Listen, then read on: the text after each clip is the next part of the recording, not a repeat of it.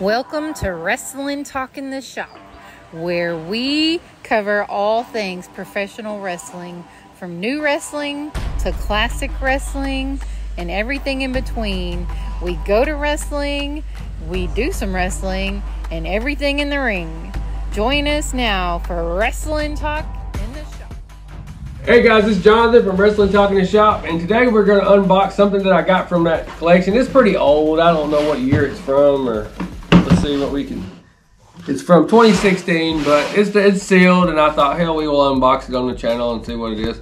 It is a WWE Slam Crate, powered by Loot Crate the First. I don't know what that. I've never been a Loot Crate, or I'd like to get that AEW crate that they're selling, but it's pretty expensive. This has a $65 value. Anyway, we'll bust right into it and let's see, get started. Get my handy dandy pocket. What? It's at the bottom. What's at the bottom? How to open it. Oh. What do you mean it's at the bottom? See the circle? Right here? No, see the circle on the side. Circle. Oh, okay. Alright. Sorry about those technical difficulties there. Trying to figure out how to open the thing. Get my pocket knife here. Gotta hide it from these toddlers that run around here. Y'all be sure and check out our first ever weekly weekly wrestling podcast program, whatever you want to call it. Show. It's not really a podcast because we're going to do it right in here. But we're going to upload the first video Sunday, December 10th. We've got some wrestling history we're going to talk about, and we're going to review all the wrestling from the week. Anyway, we'll bust right into that. I knew there was more I had to cut. Oh, yeah, we've got wrestling history that we've talked about. I mean, this week Umaga has passed away. It's been 14 years since Umaga passed away. And a lot of good wrestling going on this week. What did you guys think about that Edge and Christian match? The turn that everybody saw coming with Nick Wayne's mom. First we've got, that's pretty cool there. It is a New Day riding a unicorn. My daughter would love that unicorn. I may end up giving that to her. I doubt it, but anyway, you can look at it. Show it to them, Lindsay. Show them the detail on it. Yeah. Made with 100% positivity. The New Day? Yes, it is. You can't see the unicorn on this side, but he's wearing sunglasses. He looks pretty cool. Yeah. And some sneakers. Then we've got, with all three of them on his back. Show the back of it. It's got the New Day. That unicorn is doing all the work. Hope Big E gets to make it back to the ring someday. That was a bad thing what happened to him. Sure was. I remember. We'll set that there. Then we've got, this is a pin. This is the Winged Eagle WWE Championship belt. That is cool. That's very cool. I don't know if it's a hat pin or what. Yeah. World Heavyweight Championship. Yeah. That's pretty neat. I like that. I didn't see that. Then we're going to move right along here. We've got a belt buckle of some sort. It said what was in it, but I guess it did. I don't know. I didn't pay attention. This is a Dean Ambrose. I guess that's what that is. Is that Dean Ambrose? Yeah. Dean Ambrose belt buckle here. It says Dean Ambrose. If you haven't been watching wrestling, this box is from 2016. So Dean Ambrose is now John Moxley in AEW, but he'll be Dean Ambrose at some point in time, I figure. Hold on to that. Yeah. Then we've got. You want to wear that around? 3XL. The guy that bought this wrestling collection. He's a big boy. What's the shirt, Lindsay? Bada boom, realest guys in the room. Well, Big Bill is still wrestling today. He was part of that. What was that tag team? Does it say what the tag team name was? I can't even remember what their. Enzo and. I know, but what was their name? It don't say what their name was. I can't remember what their. Oh, anyway, it was Enzo Amore, and I can't remember what his name was in WWE, but it's Big Bill. Big Cass. Big Cass, yeah, it was Big Cass in WWE. He is one half of the AEW Tag Team Champions with Ricky Starks.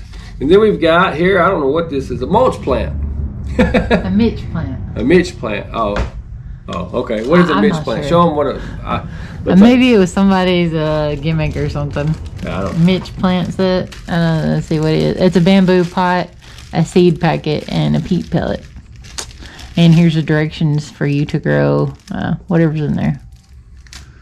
So, anyways, if you want a wrestling plant, there you go. Yep. Then we've got these cool sunglasses. Oh, they're not really sunglasses.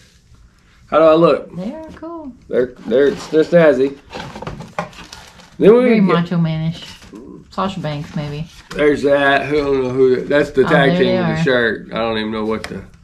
I think they just called them Enzo and Cass. I don't think. I thought they had a name, but anyway, I mean that's Big Bill. He's prospered, and Enzo Amore, he's doing some cool stuff. And then we've got to treat yourself to another crate. Yeah. Huh. I haven't seen anything that just blew me away in this one. Then we've got an NXT patch. So that's pretty cool. I don't know what. Maybe put that on your jacket. You know. Yeah, it's an iron-on, so or a hat. Yeah. You got Austin Aries there. He was, they said he was an NXT prospect. Since his arrival in NXT, Austin Aries has proven himself to be the most determined superstar on the roster. Implemented an offense that equates parts hard-hitting and high-flying, Aries has racked up world championships wherever he went.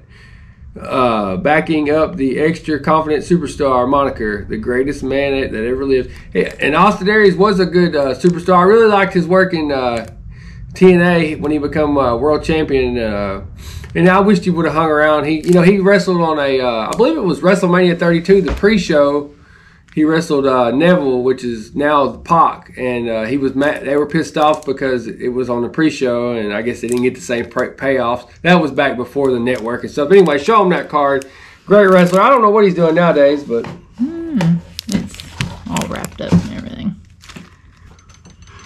Anyway, I guess that's it, folks. That's it. We're empty. Oh, it's got a little ring on it. Yeah, it's got a little ring. Cool. I don't know what these cost. It was $35. Oh, it was $35. I wouldn't give $35 for it, folks. I mean, to me, it's not. The only value here that I like is this. The pin, I'll keep that. The patch, I'll put that somewhere. That'll display well. That. He says he's going to keep it all, but.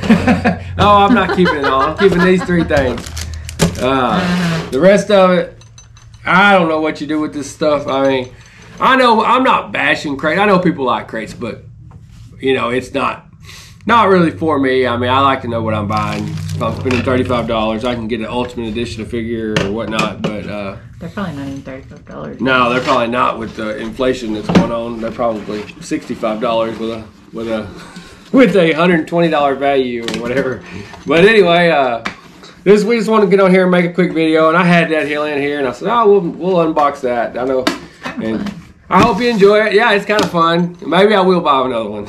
He probably will. I'd like to have that AEW one, but I just can't pull the trigger. Hey guys, I forgot to say the booklet is pretty cool. I just now realized that after we turned the camera off.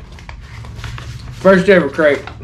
But it turns into a Shinsuke Nakamura poster, and that's very cool. And NXT championship. Yep, he should be a world champion in WWE at some point in time. I don't know why they haven't put the world title on him.